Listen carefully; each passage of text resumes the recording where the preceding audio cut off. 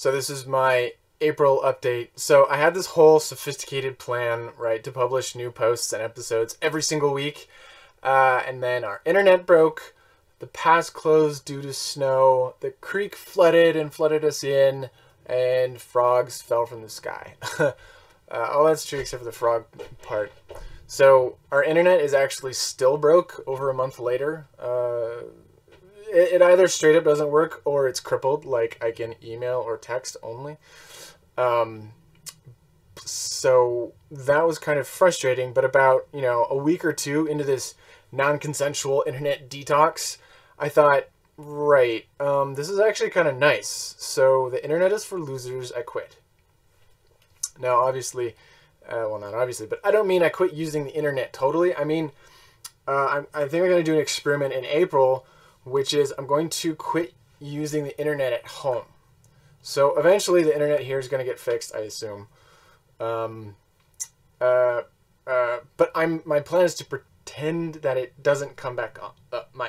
I'm going to pretend like we just don't have internet here. So my rule is I can go to the internet, I can have as much internet as I want, I just can't have it here.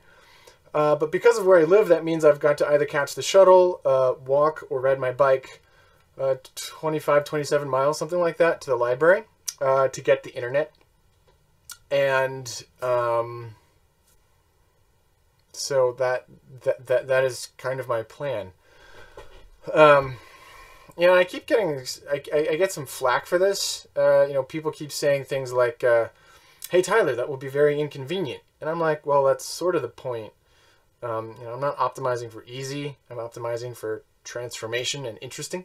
And rarely is worthwhile transformation convenient. So, run towards inconvenience is kind of my MO. I've had easy access to the internet since I was like 12. And I'll bet that being 25 miles or so away from the internet will change me somehow. I don't know exactly how, but for better or worse, it'll be interesting, and that's enough of a reason for me. So I'm going to have a go at it. My last experiment along these lines, my satanic digital Sabbath, where am I? Yeah, my satanic digital Sabbath, it went well. I really enjoyed it. I did this early, I think it was December 2021, I believe it was. That was when my rule was I couldn't use any screen, like anything with a screen, I couldn't use internet connected or otherwise except on Saturdays, I think it was. So I only had one day of using digital technology, and I really loved that. But I had some things to do at the time that required the use of internet. But there's a difference between this experiment that I'm doing and that experiment, which is that, if I needed to do something on the internet during my satanic digital Sabbath, I could just wait it out. I'll be like, oh, it's only 3 days till Saturday. I'll just wait it out and do it then. With this experiment, I can have as much internet as I want, but I've got to go get it. I've got a somewhat significant barrier, and I've got to move myself to go get it. And so I think that'll be interesting.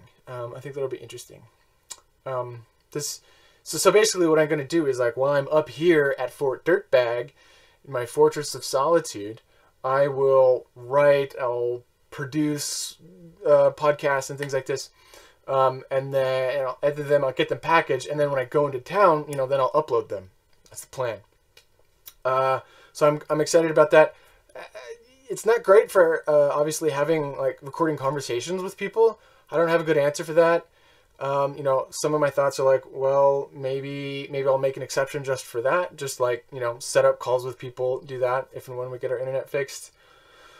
Maybe it's like I'm only, I only do in real life, like when I'm physically with someone and we can record together. That's not ideal, obviously, because I've had some really wonderful conversations with people over the internet. So I don't have a great solution for that. I'll think of something. Right. All right. On to project update. So project TTM 5K. This is my project where I'm trying to spend only $5,000 or less in a year period. My current trailing 12-month cost of living is $7,305 or something like that.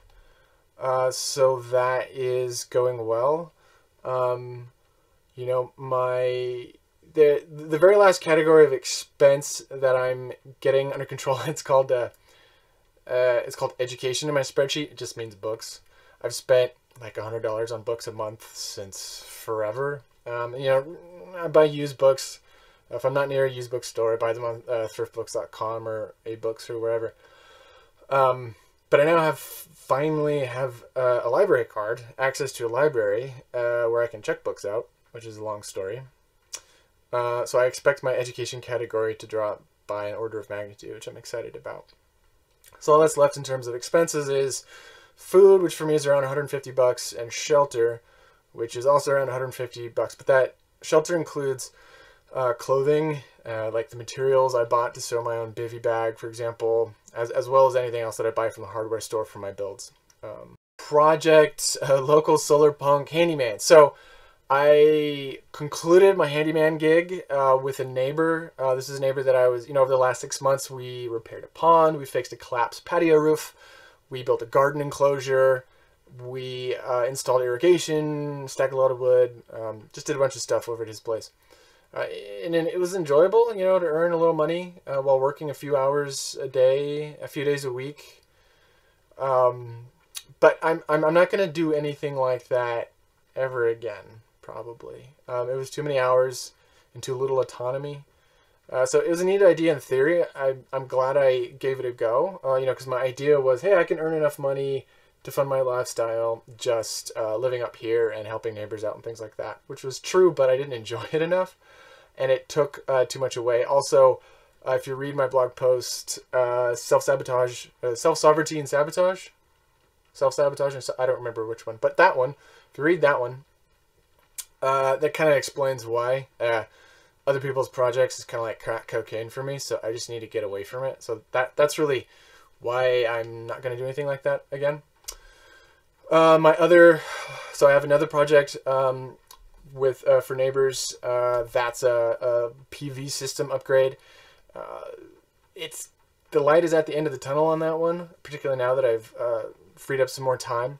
Mostly just need to get everything installed and wired together. Yeah, I massively underestimated how much work the project was going to be, but I've learned a lot and I have pure autonomy on it. So doing the work has been really fun and completely tolerable.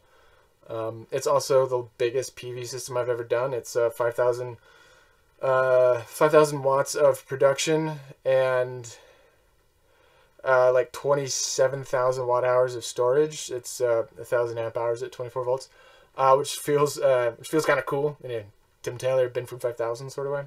So I will have been very glad to have done that project, and I'll also be glad when it's done. I've been letting it drag on too long. Project have adventures and do interesting fun stuff, because we're all going to die soon and nothing really matters anyways. So my PCT hike. So just to clarify, my permit is to start near here. So not at the border of Mexico. It's to start near here, start at the base of the Sierras. And my plan was just to walk through the Sierras to the middle of Oregon or something and do it. So there's an acronym in through hiker lingo, which is LASH, which stands for long ass section hike. So I wasn't going to hike through the whole thing. I was just going to do a section hike. But goodness gracious, there's a lot of snow up in those Sierras right now. So, if I leave here when my permit says I leave, which is May 30th, I'll just walk straight into a wall of snow. And if I wait it out, the runoff could be super crazy. It's maybe not really the shindig I had in mind. I'm not super psyched on snow, and I'm also not super psyched on dying in a rushing river. So I'm considering giving up my permit to someone else. Someone who's, psyched to deal with that. And doing something else. The first thing that comes to mind is filling the panniers of my bike with climbing equipment and just dirt bag climbing up the east side, and kind of having a fun go of the summer in that way. A little bit more autonomous.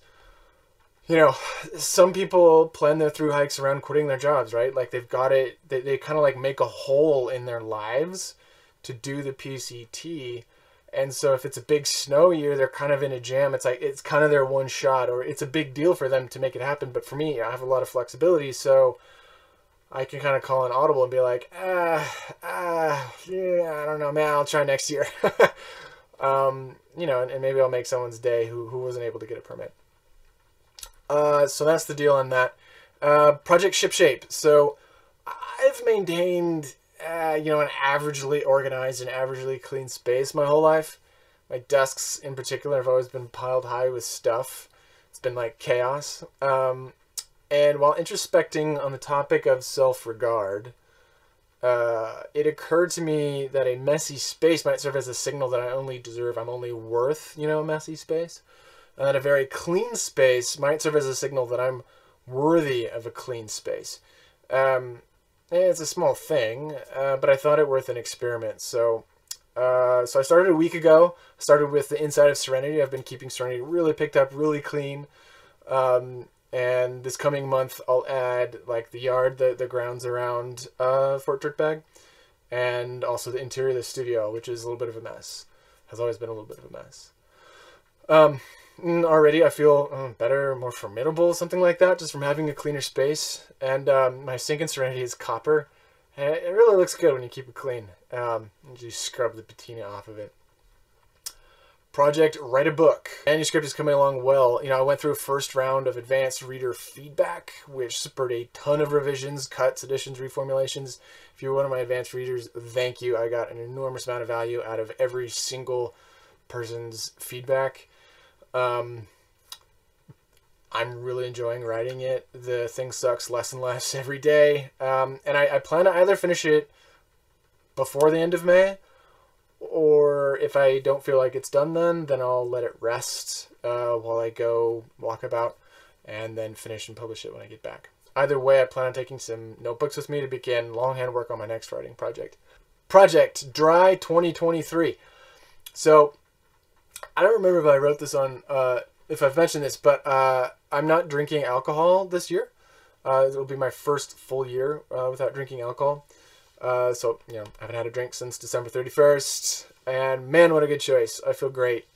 And I just wanted to mention, I haven't listened to it, but I know a lot of people on the forum say they listened to this Huberman podcast episode on the effects of alcohol, and they just quit drinking. Powerful. I haven't listened to it yet. I don't know what he says about it, but it sounds legit. So I think my rule is that at the conclusion of my dry year, if I afterwards want to have a drink, my rule is just going to be I have to listen to that podcast first. As things stand, I'm just enjoying being a non-drinker too much to put much thought into it, so I don't really feel the need to listen to it. For many years, I thought that the most healthy amount of alcohol for me, for myself specifically, was something like 2 to 4 drinks every fortnight. And that was a mental health thing. Like, I noticed that it helped pull me out of taking myself too seriously. I'd have a couple drinks and I'd have this like, oh right, nothing matters and everything is beautiful moment. And I'd be good for another couple weeks. But it turns out it's really difficult to drink only 2 to 4 drinks every 2 weeks. There's just a lot of areas of life in which 0 is a lot easier to attain than a very little bit. So, at any rate, 3 months into 2023, and I'm finding other ways of reminding myself not to take things so seriously. Headbanging to Monomarth for 15 minutes does the trick quite reliably, as does sitting outside and listening to birds. And all I have to do is catch like a half-second glimpse of one of our local little kangaroo mice scampering around to get a complete recharge on the mad beauty of existence. And I'm good. So, alright, that is my update for April. Stay well. Thanks.